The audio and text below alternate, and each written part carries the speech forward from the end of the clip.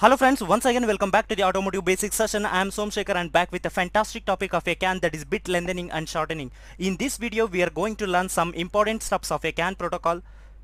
Let me tell you, the first one is need of lengthening and shortening, how it has been accomplished in a CAN network, how much it has to be lengthened and shortened. Let's start with the first one, the need of lengthening and shortening. Why do we have to lengthen and shorten?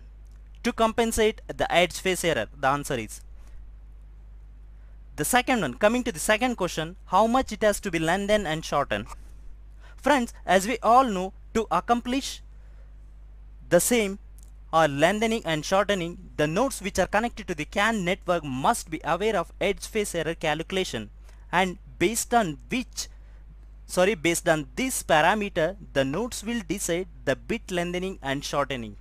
Again, here the question is how much it has to be lengthened. That means the third question, what I said in the beginning, the lengthening and shortening based on the resynchronization jump width, also call it as a RJW, and or we can also say this in another manner as a synchronization jump width, that is SJW.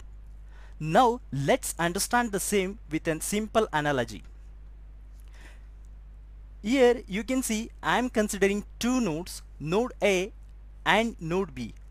Let's say node A is the transmitter and node B is the receiver.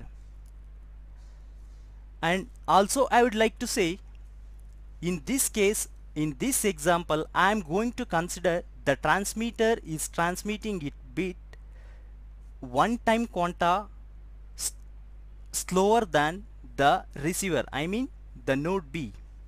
That means the transmitting speed of the transmitter is lesser compared to the receiver by how much? One time quanta. As you can see in this slide, this is the one time quanta I am considering just to explain you guys. As I said, the transmitter is transmitting its bit at a slower rate compared to the receiver of one time quanta. Because of this, the needed sample point to the receiver is occurring here when the transmitter is transmitting, but the actual needed sample point for the receiver to be occur here, as you can see in this slide. But what receiver will do it now? As we already discussed in our previous video part 20 through 23, the receiver has to lengthen the phase buffer segment 1 in order to compensate this. You can see, if the receiver, after lengthening the phase buffer segment 1, the needed sample point is appropriate for the receiver so that the receiver can interpret the incoming bit appropriately.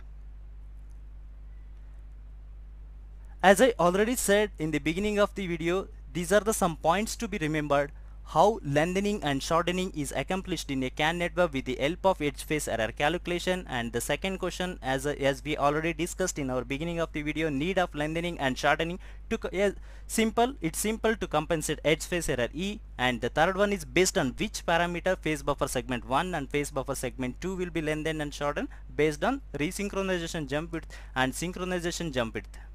For queries, please leave comments below. If you enjoyed this video, please subscribe to my channel Secrets of Automotive Industry and hit thumbs up. Thank you all.